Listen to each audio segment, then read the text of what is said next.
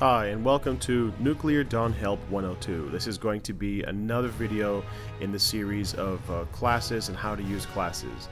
Today I will be joining Ryu Marksman. He's actually a commander on Nuclear Dawn, plays often on the Chaos server, and is also a really good commander to work under and also an excellent teammate. He's actually the one who developed the concept for this video, so with no further ado, Ryu Marksman, please take it away. Thanks for having me on, Fed.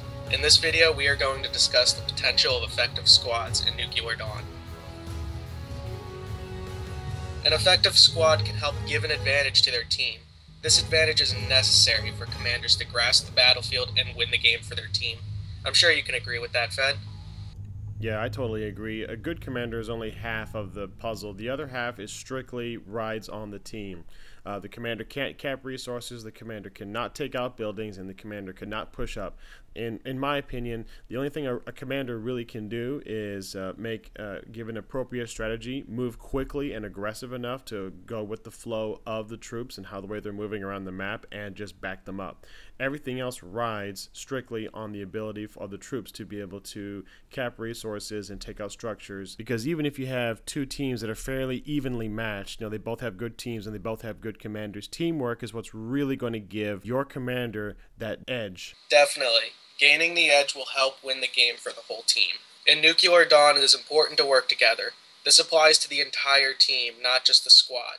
If everyone went infantry and did their own thing, that team would have a quick demise. I have two golden rules. 1. Work together. Everyone in the team should be doing this.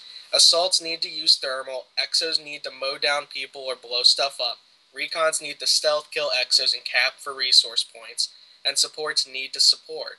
Second, the squad needs to stick together and aim for a similar objective. Coordination is also important. You need to coordinate what class each squad member will go as, and what to do. Having voice chat or actively participating in chat will help significantly. The composition of your squad depends on what you are trying to do. I have a couple of squad ideas that I will share with you. First is an early game squad for sabotage. You can do this with one other friend and it will hinder the enemy team right away. Just with 2 or more saboteurs and you can knock out their relays, delaying their early advancement. Second is another early game squad for capturing prime. This is best with an assault infantry and an exo suppression. The exo can keep people away and the assault can keep stealths off his back. If you have a third, you can have him go medic so you can heal and give nanoskin to the exo. Remember that prime is a death zone if you sit in the box. Have the exo outside keeping enemies away. Lastly is a late game squad for demolition. This squad has 2 forms depending on where you are at. If you have the front line, you will be backed by your structures, so take a grenadier, a medic, and the rest as an exo sieges. You can destroy their structures quickly while maintaining the line. If you are sneaking your squad around to hit them from the back, swap out the assault grenadier with an assault infantry and swap the medic for an engineer. This will help you contend by yourself. You have any suggestions on squads yourself, Fed? Well, I think how you divided up all those squads is actually perfect. In most games, people are not going to work in teams greater than 3, but ideally a killer squad would be like a team of 4. Yes, I agree. So like for the backline squad where you have an assault, an engineer, and an exo, you could probably also throw in a medic as well if there was a team of 4. Yes, that's perfect. If you had 4 people, all of those people doing that all at once, that would really be a killer squad. The 4th member for backline number 2 could also be a stealth. A stealth actually can help out quite a bit in scouting ahead and actually shooting people from behind that are trying to shoot the squads. But again, you know, a good squad of 4 is ideal. However, I think most people don't get in groups bigger than 3.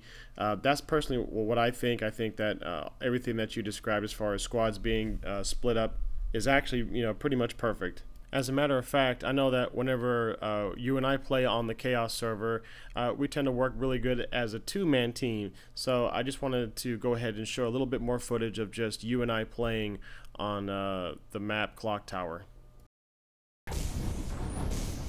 Resource capture. Okay, I'm gonna build a spawn right in front of their no,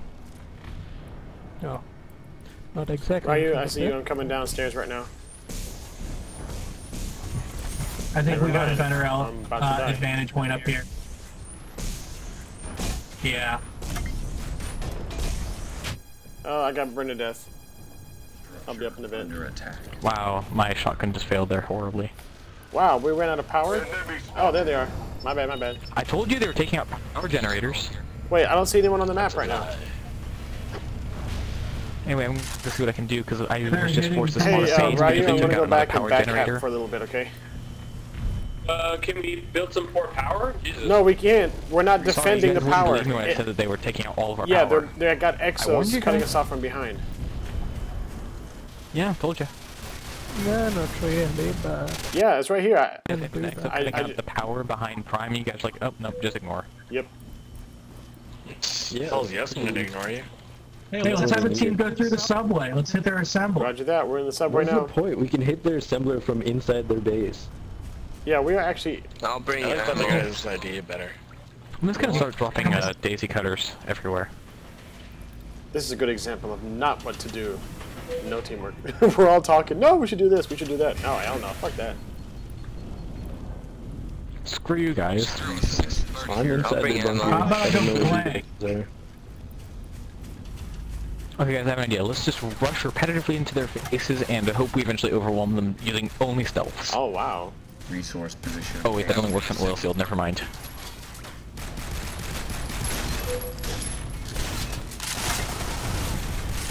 You have a daisy cutter rush? What? Christ, they got 4 X's coming down the subway. Yeah, Alright, I got him. I'll be stealth. 4 Times XS. when we're spawning in the middle.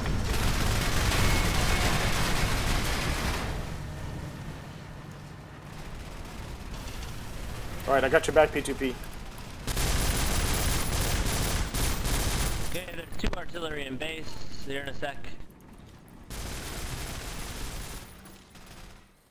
Thanks for watching this episode of Nuclear Dawn Help. I'm Ryu Marksman. Comment, like, subscribe, and have fun owning the battlefield.